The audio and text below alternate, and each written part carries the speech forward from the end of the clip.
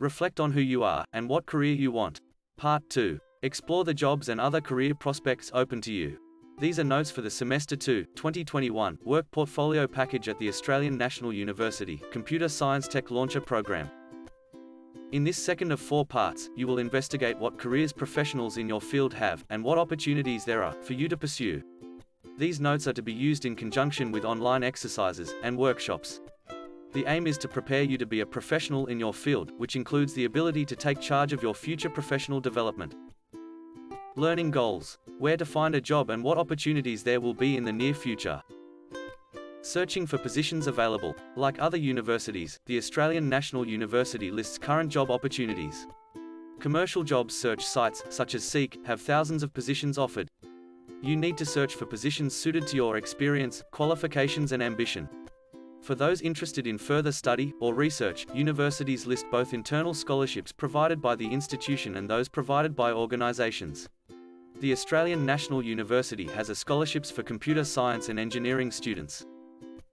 For those interested in setting up a business, startup centres offer programs and grants. The Canberra Innovation Network, which has Australian National University as a founding member, lists programs and grants available to local entrepreneurs, including students. Ribbit from CSIRO matches students to projects. There is a special Ribbit page for Tech Launcher students.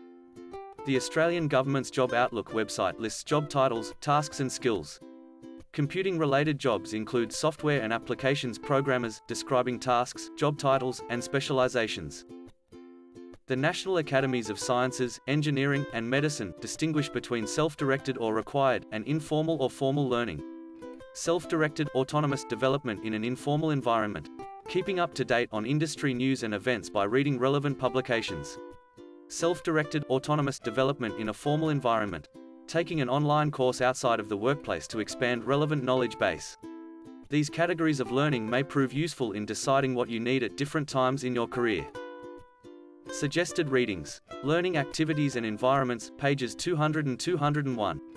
Plus How People Learn 2i, Learners, Contexts, and Cultures, page 201, National Academies of Sciences, Engineering, and Medicine, 2018. Suggested activity. Explore careers core capability. 2. Understanding the labour market, on the dashboard, in the Australian National University Careers Toolkit.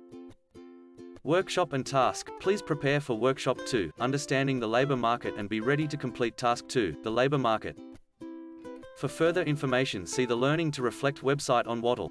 To learn more about the educational approach behind the design, look for Reflective Portfolio course at the Higher Education Whisperer blog.